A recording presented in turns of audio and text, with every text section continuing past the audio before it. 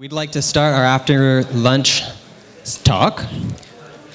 I'd like to introduce the aesthetically pleasing Brandon Rhodes. He does consulting in his spare time, and his favorite Python data structure is the dictionary. And I'll let him take it away.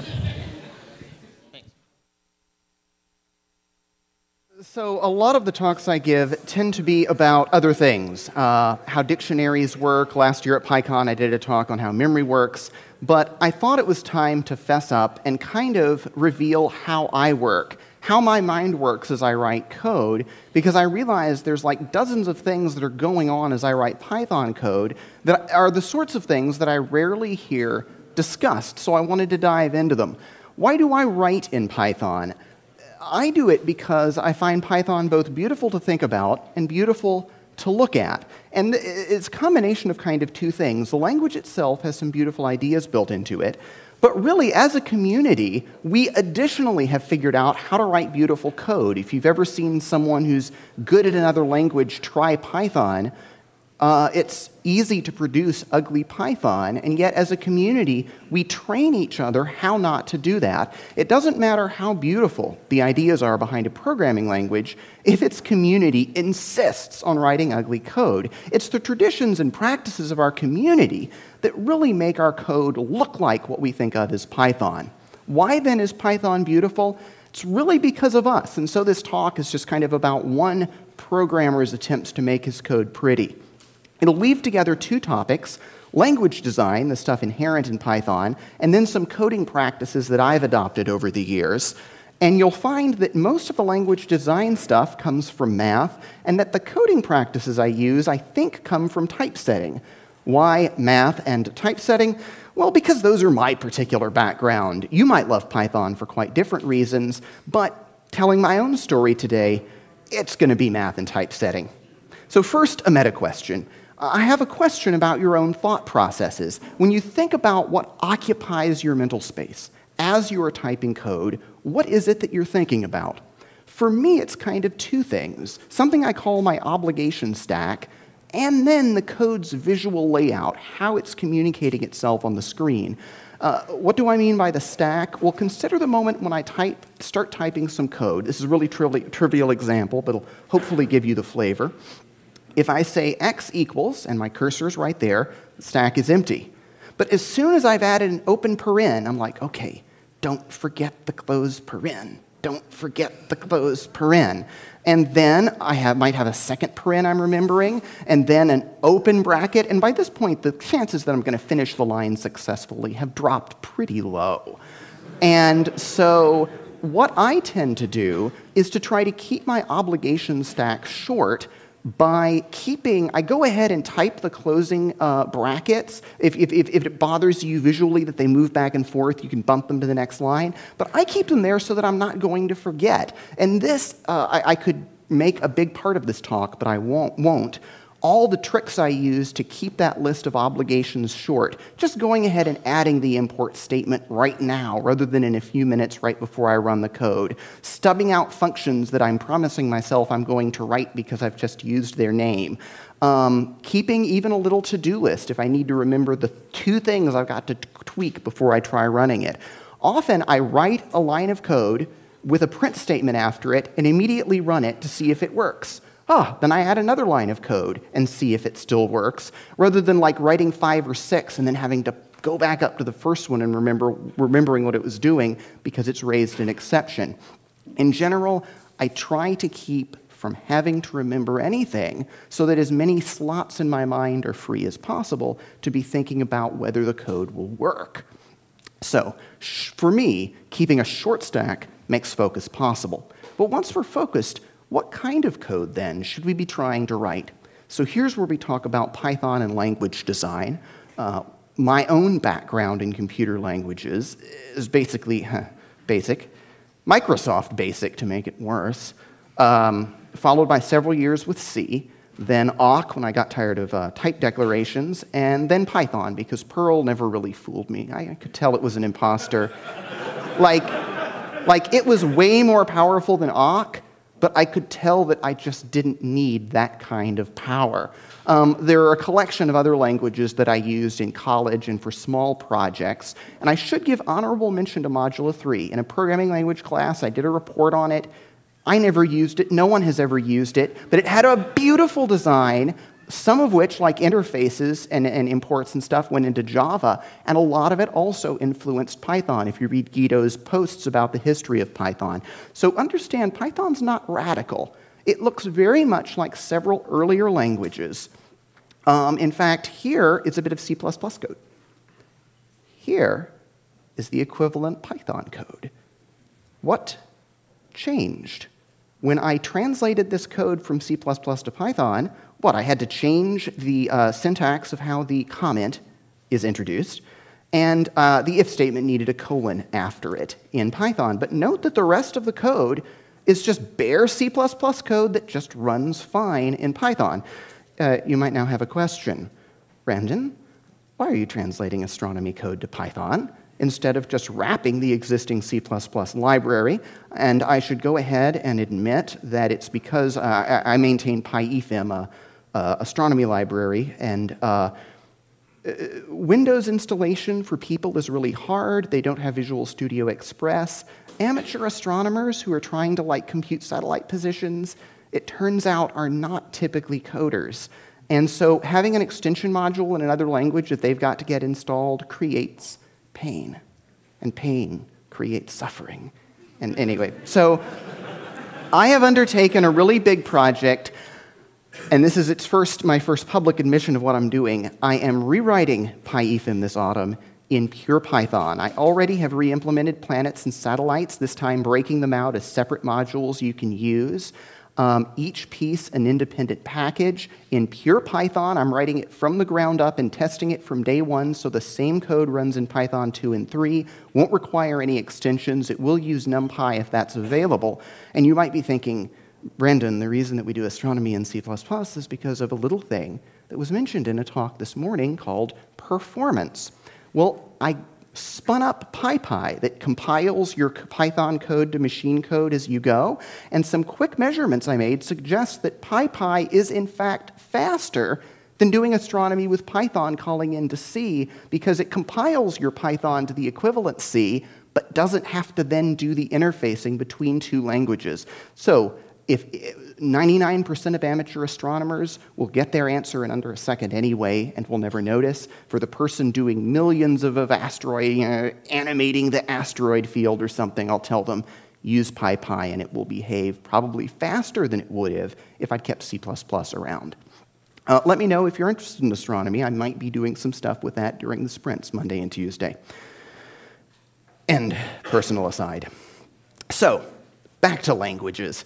Why do C++ and Python and C, Pascal, Java, and Algol look so much alike? Why is this valid code in so many of them? And it's largely because of this thing called math. Now, math is not perfect, and let me start with a complaint. I don't know if you've ever done a series of debugging maneuvers that involves a sequence of instructions like this, but this actually really annoys me, because when I go from the first to the second print statement, I have to previous line, jump to the beginning, type dir paren, jump to the end, do close paren, hit enter. When I then have seen the objects inside of foo, and I know I want .bar, I have to go up, remove the parens, remove the word dir before I can append .bar. Oh, it's a container. I want to know its length. I've got to jump back to the beginning, put len paren, and I'm constantly having to jump to the beginning and end of each expression in order to modify it. What if a language's operations weren't so annoying? What if they just let you keep typing to the right instead of stopping to add parens at the beginning? You might have seen this approach in other technologies. Here are three. jQuery, for example, chains everything through a series of endless method calls. It uses chaining to kind of permit this, just keep typing, and your expression gets longer and longer, and you never have to jump back to its beginning. If Python were more like jQuery, it might have been designed where it looked like this, where I could just keep twiddling with the right-hand edge as I explored deeper in an object tree. A downside with any kind of pipe or data flow kind of syntax, though, is that you can't symmetrically express a binary operation. If you're going to have two things coming together to be added, One of them has to be the argument to the other, even if addition is a symmetric operation.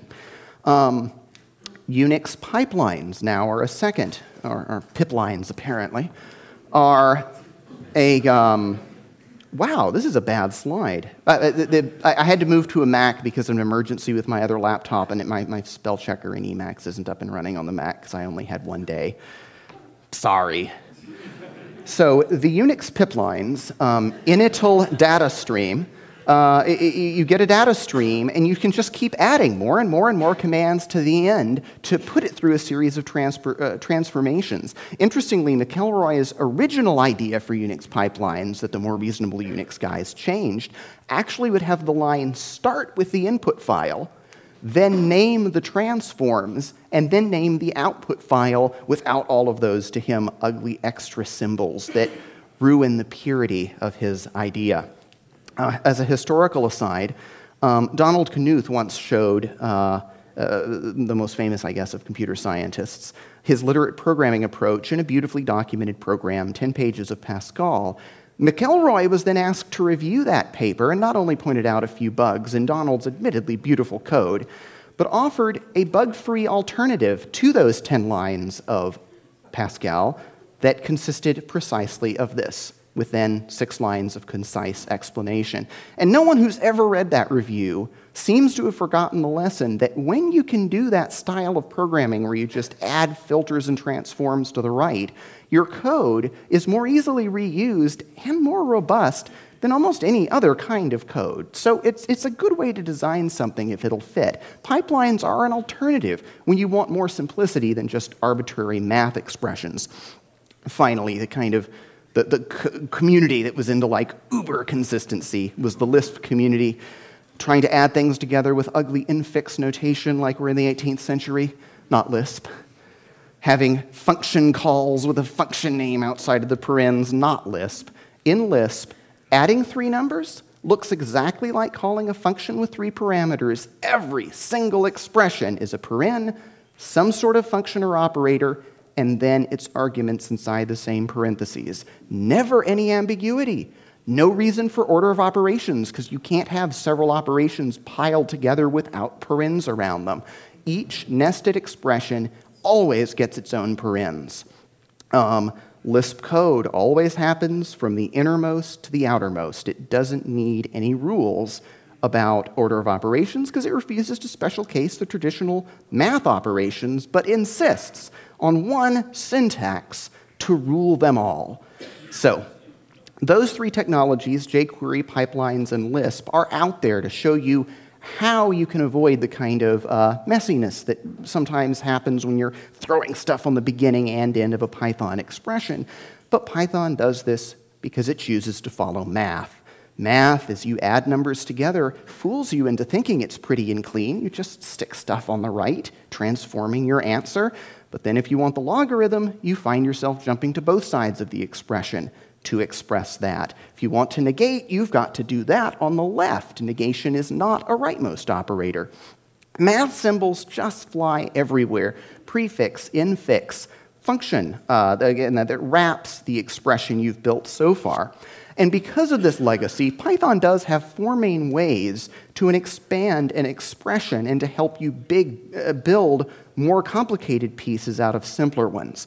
And because it doesn't always require parens, there is an order of operations that if you don't use parens, you have to have memorized. A lot of it's stuff you probably learned in school. In both of these operations, the multiplication part happens before the addition. PEP8 recommends to us, and here we begin to get into this idea of visual layout, that you could lay out your code to make the order look obvious, as well as be obvious to a person that knew the language. On bottom, you can just make it explicit with parens. On top, we just remove a little white space to remind ourselves that multiplication happens first. Because they bind so tightly, PEP8 actually requires PEP8 being the standard that we all follow, right, in writing our Python code. PEP8 requires that there be no space between a name and the parens or the brackets that follow them. Another advantage that's kind of inherent in math mathematics' own syntax is what I'll call context freedom, a huge benefit derived from the syntax of mathematics. Python's syntax is a context-free grammar. A given construct can have only one meaning. A famous example, a space and then minus b, where you forget the space, close paren, has only one possible meaning in Python, it's subtraction. But it can mean either of two different things in Ruby, depending on what it's learned. Ruby's kind of statically typed, where it can see what the types of your variables are as it reads the program, and it has to have figured that out before it hits this statement to know what it means. Because Python is a context-free grammar, the meaning of an expression never depends on the types of the variables. And that grammar not only puts it in the mainstream of decades of language design, but it makes it easier to read snippets of code. You don't have to examine the whole file to see what A and B are, to at least know what the expression's going to do. Now, my point, please, is not that Ruby people ever actually write ambiguous code everywhere and can't figure out their language later. They know to avoid a silly expression like this where you've forgotten a space. My only point is that Python has a logical inconsistency built in, and if you happen to be mathish and sensitive, the consistency will make you happy inside. A big thing that makes me happy is the ability to take a part of an expression out and use an intermediate result. You can always evaluate an expression in Python partway and save the result. It's fairly obvious that if I have an expression like the one at the top, I should be able to do the multiplication, save it to a temporary variable, and then go back and do the addition and still get the same answer. For many computer languages, this is not true of method calls. You would think that spreadsheet dot look up its compute method, call it with D4, would be, in all languages, the exact equivalent of first getting spreadsheet compute and storing it to a variable, and then doing the second step of the expression. But appearance misleads. Both, for example, C++ and JavaScript, special case method calls as a special ternary operator that is not the same as doing the lookup followed by the invocation. This, for me, is one of the reasons why Python is so awesome. I don't have to remember special rules about when I can and can't pull the middle of an expression out. Like every other expression, you can save a not yet called method or pass it to someone as a callback. Consistency. Now, there is one final benefit that we should mention of Python's having a generally math-friendly syntax. Just like a math paper, a good mathematician defines the symbols and operators that he or she is about to use. Python makes you import the things that you need. Explicit import means you should never have to search your entire code base to find a stray definition. A note, please remember about import that the simplest form of import, like import piano, expects you to then qualify each class and function you use with a module name, piano.bench. Please don't think that everything in the piano module needs piano in front of it so that it's a piano.pianobench. Because we have this ability to qualify things with the module name, you don't have to qualify them with extra words to make your symbols extra unique. PEP 8 specifically recommends this. Looking at a traditional C library, the X11 library, it says, uses a leading X for all of its public functions in Python. This style is generally deemed unnecessary. For example, the logging module in Python both gets this right. It's not a logging handler and a logging filter and a logging logger, and then gets it wrong with the record. You win some, you lose some. The modern JSON standard library module is such good practice. It just has load_s and dump_s. Not JSON load_s and JSON dump_s that duplicate the name of the module. If you keep your names short in your module, you leave the caller in charge of whether to qualify all of those little names with the module or to just import them and remember where they come from. While we're on the subject of imports, I used to be really annoyed by import loops, where module A needs something from module B, which then tries to import something from A. But I've come to suspect that an import loop, in fact, often indicates to me a failure to carefully architect my code into proper layers. If you use, go look this up later, if you use things like dependency injection to keep higher-level code in charge of simple lower-level modules that don't know about each other, or about the higher-level module, then I find that import loops just don't occur. Anyway, Those are some of the benefits that Python inherits from the traditions and the notation of mathematics. And so now, we get to talk about typesetting. I have to confess something. I compulsively reformat paragraphs by hand to make them look good. Depending on the line length, the browser might split a particularly difficult paragraph so long and short lines interleave. You can see that I've let it do it here, because particularly is a very long word. It went to the next line early, and so you have a long line, followed by a short line, followed by a long line, followed by a short line, and it's all ugly. So what do? I tend to break paragraphs manually. I just go ahead and get that word length. Behold the majesty. I just get that word length and move it down early, even though it would fit on the first line, so that all of my paragraphs always have a pretty monotonic shape, increasing in size, and then decreasing to their end.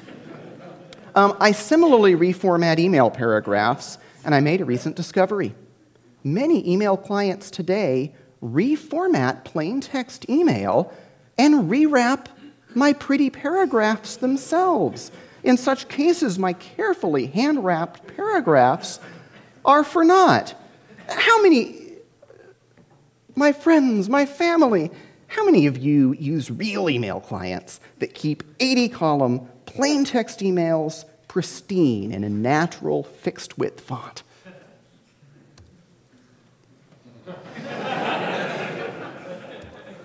Anyway, so where did I get so interested in typesetting that I compulsively reformat email paragraphs that no one but me will ever see? And the three of you. Thank you.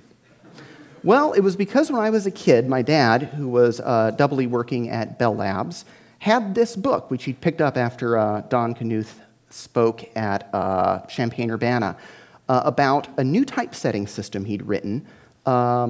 His publisher was cutting costs, and so volume 2 of his life work, The Art of Computer Programming, looked pretty ugly. And so he invented the tech, which is the Greek word we get technical and technology from.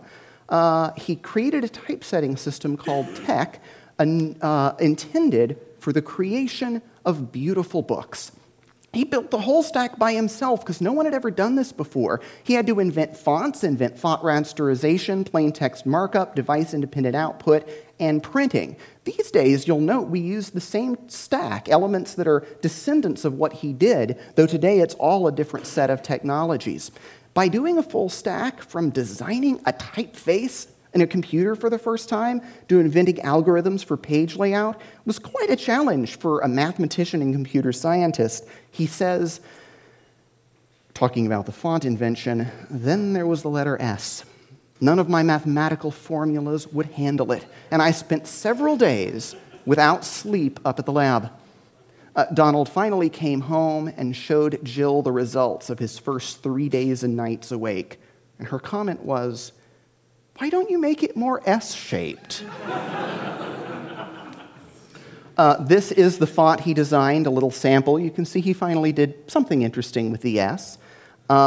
His book about typesetting taught me from when I was early in high school about the beauty, about the differences between the hyphens and the different kinds of dashes. I'm so happy Unicode has come along because I can type them again. Knuth immersed himself deeply in the history of typography. And came up again with this language, this markup language, whereas we these days use angle brackets, he used backslashes. Notice there's an Easter egg I found when I was reading the source code to his book about tech here. You can see the era it's written in when he says that the computer's memory capacity might be exceeded if you're typesetting the works of some philosopher or modernistic novelist who writes 200-line paragraphs. And then he secretly creates an index entry to this paragraph under Joyce, James, that you only learn about if you read the source code. In fact, he used backslashes so much that I'm sometimes tempted to define tech as a computational engine for converting backslashes into beautiful documents. As a personal aside, I need at the moment to design a book, but it's been years since I've been able to bear to make myself use tech. So I've actually started a new project. I call it bookbinding. It turns text into paragraphs and paragraphs into pages in Python, then draws them to a real PDF using the Report Lab library. Python does, if you look, you might need it if you do a lot of stuff on the screen, have a built-in text wrap module for splitting paragraphs into lines, but its algorithm, which is really designed for monospace, is too simplistic for professional quality, so my new bookbinding module uses the same high-powered typesetting algorithms originally developed by Knuth for Tech. A lot of the work had already been done because in 2001, Andrew Kuchling had written TechLib for Python, which I think I might be the first user of. Let me know if you're interested in taking a look at it, during the sprints. Interpersonal aside. So, typesetting, Knuth.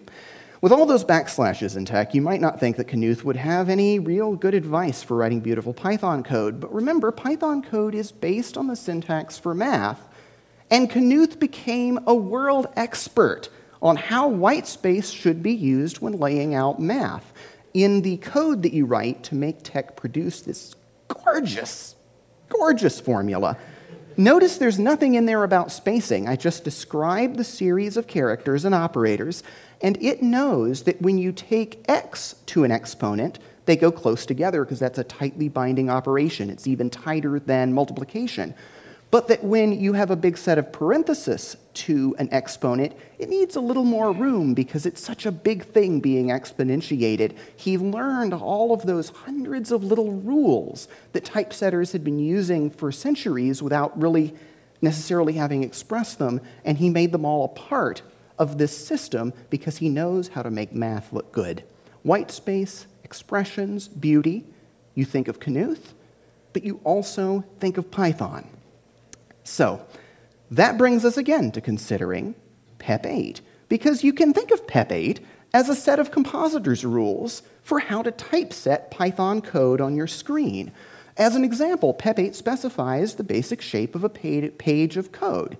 It says simply, limit all lines to a maximum of 79 characters. This is an exact analog to the standard advice of graphic designers that paragraphs are easiest to follow if you don't go beyond 45 to 75 characters. If you've ever visited a GNU page, which are as wide as your browser because they were written 10 years ago, it takes me a moment to find the beginning of the next line because it's so far over.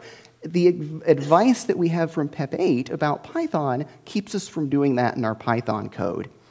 Now, how then do we handle this line length restriction when we often want to write things that are longer? When you reach the right edge, you might just be tempted always to wrap a Python statement across several lines of code.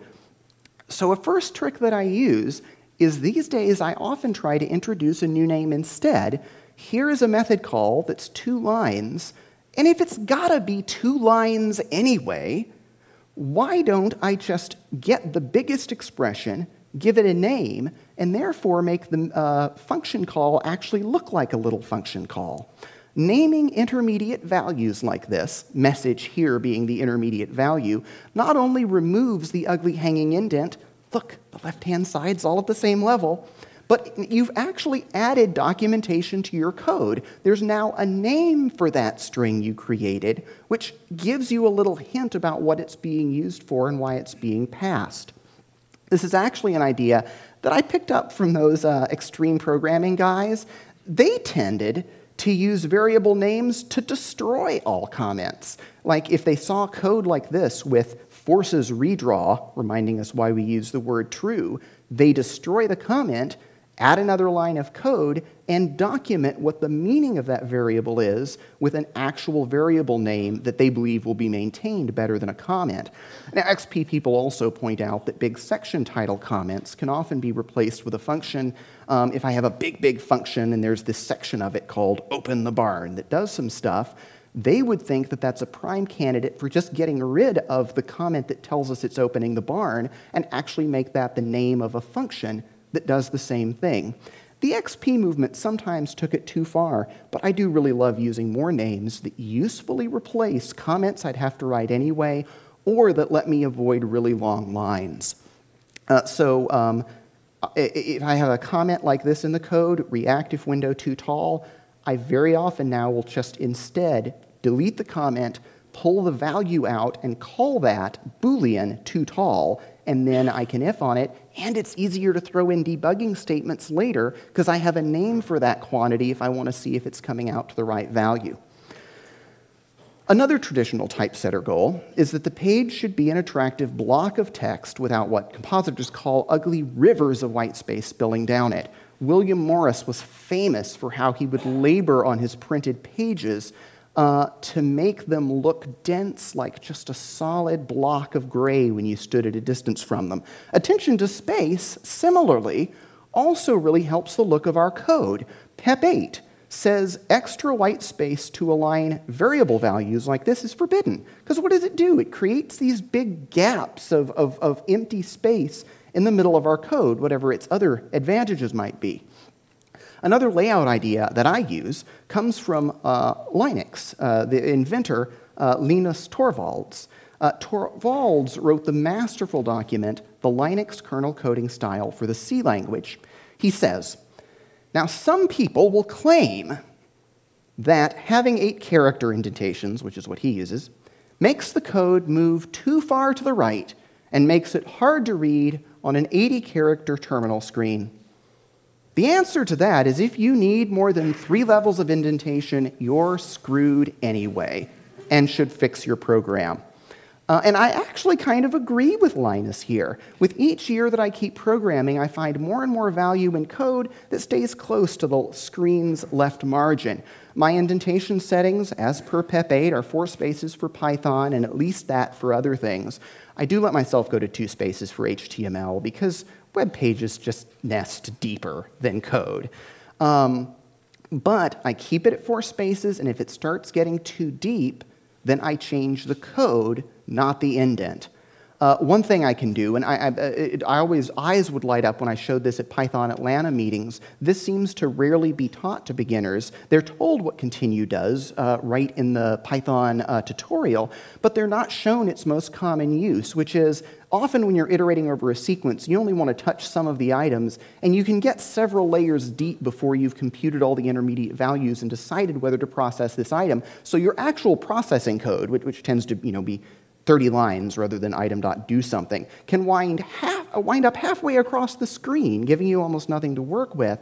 And so what we've done since, what the continue statement really lets you do is invert those tests and toss out items by saying, oh, it's not valid, continue back to the top of the loop. We'll not even talk about it. And so then when you finally get to the important code that runs on the valid items, it's only indented 1 level, and that buys you a lot of room. Another thing I often do is factor out a new method. If I find myself really deep inside of some for loops and if statements, so I have a big block of code that's that far in, I'll just give it a name, break it out as a method, and then all of that code gets a lot more space to breathe down in what here is called this finalize method. But I then go a step further these days. If self isn't involved, I ask, why make the routine a method? I mean, look at this again. I have now like this spidey sense that makes me look at finalized widgets and say, wait a minute,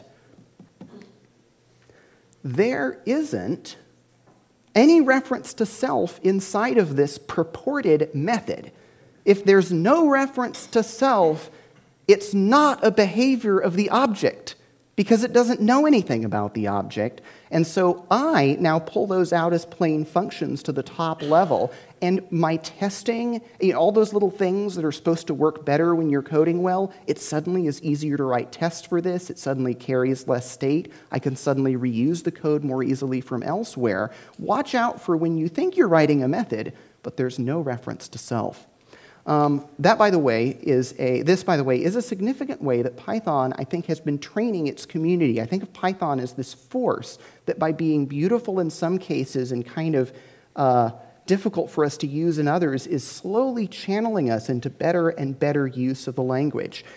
This idea of just doing functions. Django made mistakes, but it's far more Pythonic than many competitors that were invented the same year because it recognizes that a web view can just be a plain function.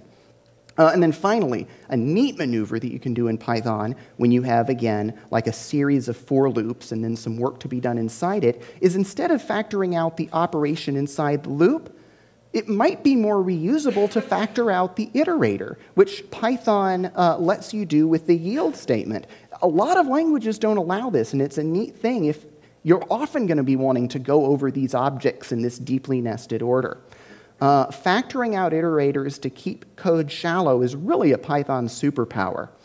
Another source of ugly white space is large function calls, and unfortunately, this is how PEP 8 recommends that we handle them, with this big, ugly amount of white space under the function name. This brings us to what I call the five stages of function call grief. You start off very brief, you go a little beyond 80 columns, so you do the ugly indentation thing, and then you experience what I call the leftward collapse, when it would take 3 lines to do it, so you say, forget PEP 8, and you move everything just like 4 spaces in. You then experience, or might encounter, argument ballooning, where suddenly the arguments, they involve expressions or things like that, and then magic happens. You finally just throw down your hat, and you put 1 argument per line with every single one of them ending with a comma, and suddenly they're utterly symmetric. Argument per line is awesome. Every argument looks the same, and it makes the lines orthogonal in version control. Why would adjacent lines not be treated separately by your version control? I'll mention this in case you haven't seen it. This happens when adding or changing line in of your program requires another line, typically the previous one, to be modified. For example, most languages today use a statement terminator, but Pascal instead used a semicolon as a statement separator. So to add a last line to your function, you also had to add a semicolon to the previous line, which means your version control thinks the last 2 lines of your function have changed. The C language actually made this mistake with when you're doing like lists of integers that you sort vertically. It doesn't allow an extra terminal comma, so if you add another number to the list, you get 2 lines that appear like they've changed instead of 1. Guys, if you ever design a language, make sure that every construct that can span lines allows utter symmetry between the first, middle, and last lines in the construct. Python always gets this right because Python is so awesome. All of our data structures and things can allow every item to look the same. So, option number 5 now, bringing it back to big function calls. Argument per line makes version control happy. I don't have to modify any of these lines to add another argument. I sometimes do make exceptions, like if x and y are parameters that can be grouped logically, but many experienced Python programmers immediately now, the moment they hit column 80, just snap into argument per line mode with a closing paren on its own line, which means that the Python community is now developing new practices. PEP 8 wasn't the end of what we could find to make our Python code beautiful. I found this out when I noticed in July. Look what I'm doing. I'm always like doing 1 argument per line, and I tweeted about it, and like Carl JM, who's the guy who maintains pip, and Jonathan Hartley tweeted back, oh my gosh, we do that too the moment we hit column 80, and I discovered that we have a new practice in the Python community. Does that mean we should go try to edit PEP 8? I don't think so. I think it's useful as a common denominator. Even with what it's got in it, it's hard enough to get some projects to adopt it. But we probably do need to find some new way to communicate these ideas when we run across the fact that several of us have the same coding habit. So, lists separated by commas can be pretty. What happens when you have operators? Here, PEP 8, I believe, is actually harmful because it says break after the binary operator, as here in its example. How do I know that that's bad advice? Because of Knuth. Knuth, remember, is the epitome of typesetting in math, and it turns out that he's written hundreds of pages about formatting expressions in his typesetting books. What's his advice? It's quite an art, he says, to decide how to break long-displayed formulas into several lines. It's often desirable to emphasize some of the symmetry or other structure that underlies a formula. Then he lays down the law. Displayed formulas always break before binary operators and relations. PEP 8 tells us to do something bad. Here, our eyes have to bounce back and forth to find the pluses and minuses, and they're difficult to locate. If we follow Knuth instead of PEP8, not only is it easier to read, not only is there this beautiful vertical symmetry between terms, but the subtracted terms actually look negative. Did you notice on the previous slide, the minus signs were up next to the previous guys rather than being next to the terms that were being negated? So there are long traditions in math that can help us improve how we write our Python code. What about method chains? With people writing ORMs everywhere, the question that jQuery tackles of chained methods does keep coming up. I never use backslash continuation, so I need another way to do them. So I used to, for a little while, I closed each method on the next line just so I wouldn't have to type the backslash. Then I figured out I could put parens around the whole expression and stack up the methods that way. Then I figured out I could move the dots to the beginning of the line, and this is actually my favorite one because the version control will be happy that when I someday add a fourth method to this stack, I don't have to go put a period at the end of the previous line and change 2 lines when I'm really changing 1. Method chains still are an emerging practice. I actually sometimes just use an intermediate variable to avoid the entire issue. So I'm not sure what to recommend, but those are my favorite practices. So anyway, to be happy like me, make code pretty. When I'm at work, I do avoid just going through a module needlessly and rewriting other people's code willy-nilly if I've visited the module just to do something specific. But if I do touch a line of code in the course of my duties, I'm always trying to find the next tweak to make that section of code really beautiful. So I would like to suggest for you a little bit of homework. Now that I've gotten you thinking about this, and now that I have admitted to you my obsessive ways of constantly fiddling with working code that I have in front of me. First, it's always good to go back and reread PEP8 sometime this weekend or early next week, because it's actually a good document just about making your programs readable in general. Read Linus Torvalds' Linux kernel coding style. Next, I think we should be getting these stories together somewhere, kind of a beyond PEP8 document that could explain a lot of ways since PEP8 that we've been introducing even further conventions. So sometime during this weekend, or email me, tell me some refactoring stories in the way that you like improving your code. And finally, I and a few other guys have been thinking, what if there were like a little YouTube channel that was like Car Talk, but for code, where a distressed open source project could say, this Python module, it works, but it's just awful, and we don't know enough to fix it. And what if a few genial guys were to sit down and spend 20 or 30 minutes commenting on it and coming up with these ideas that are second nature to us and that might really help make the code more readable? If you know of a project in such distress that might be good for a pilot program, talk to me later. And thank you very much.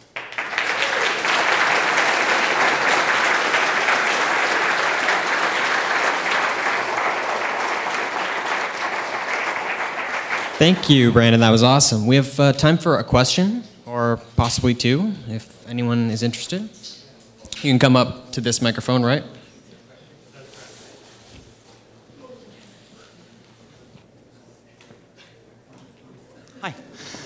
Me and a work colleague were really anal retentive, and we put PEP8 and PyFlakes in our CI, such that we have nice graphs whenever somebody makes coding standards. Do you use linters in any way?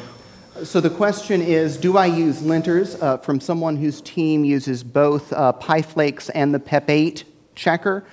Because I disagree with PEP8 in several cases, I use PyFlakes. Also, the PEP8 checker is a lot slower. Maybe on modern processors that doesn't matter as much. I should try it out. But I have PyFlakes hooked up in Emacs so that the moment I make a mistake, the line turns red. Because good Python code, even though it aren't static declarations, a good checker can notice, well, you're using this foo variable without any imports or definitions of something called foo.